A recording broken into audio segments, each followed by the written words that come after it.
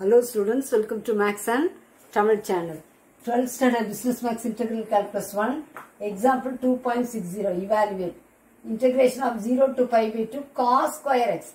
இப்போ cos x க்கு sin x. இந்த cos square x அப்படின்னு வந்தாலே நம்ம ஏதாவது formulas யூஸ் பண்ணணும். 0 to pi by 2 cos square x.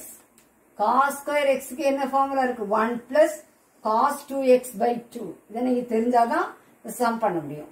Cos square x க்கு 1 plus cos 2x by 2 dx.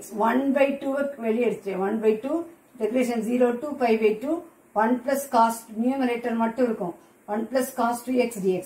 1 by 2 1 integration of 1 dx இல்லையா? அப்ப x plus cos 2x. Cos 2x integrate பண்ணா sin 2x by 2. இப்போ இந்த x ல upper limit pi by 2 lower limit substitute பண்ணும்.